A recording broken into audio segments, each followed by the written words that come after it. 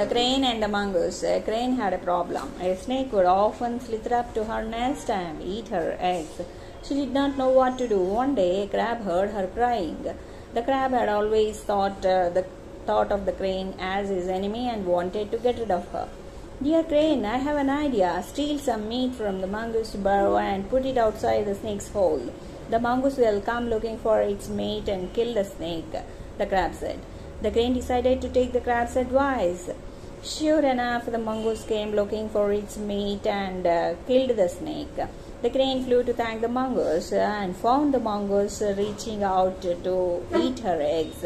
She suddenly realized that shortcuts don't work and she needed to protect her eggs by placing them in a nest at a safer place.